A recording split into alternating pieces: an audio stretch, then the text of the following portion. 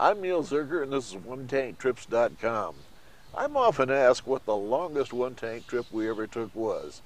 It had to be to Pigeon, Tennessee, where we went to do some indoor skydiving.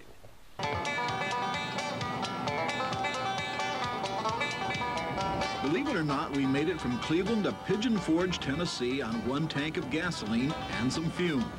It's an easy 8-hour drive by interstate highways. This was our destination, the Great Smoky Mountains, where the words of Christopher Morley echo through the mind as you watch a morning sunrise here in the national park. In every man's heart, there is a nerve that answers to the vibrations of beauty. You feel those vibrations as you travel through the roads and gaze on a 500,000-acre park, where fog and steam that gave these mountains their name still floats on a morning breeze. But beauty alone is not the only reason to come here. This is one of America's major centers of factory outlet shopping. Knowledgeable shoppers say if you're careful, you can save up to 50% or more at some of these stores. The fact is that outlet shopping has become a major tourist attraction here, with over 50 outlet stores and malls. The mountains is the #1 draw, and we're #2. And if that isn't enough, how about the thrill of a lifetime? Flying like a bird. This attraction is called Flyaway, the only such facility like it in the eastern United States.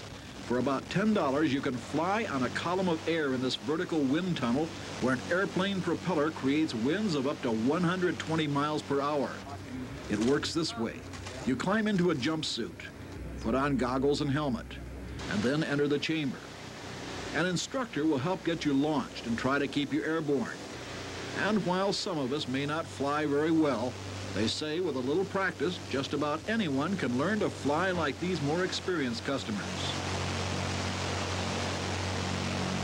Pigeon Forge, Tennessee, a long one-tank trip from Cleveland, but well worth the effort. I'm Neil Zerker, News Center 8. That was a great trip, and by the way, today you'll find indoor skydiving places all over the United States. In fact, Ohio is supposed to get one in 2017. And by the way, my new book, The Best of One-Tank Trips, is going to be available soon. You can pre-order it right now. Just go to OneTankTrips.com. I'm Neil Zerker.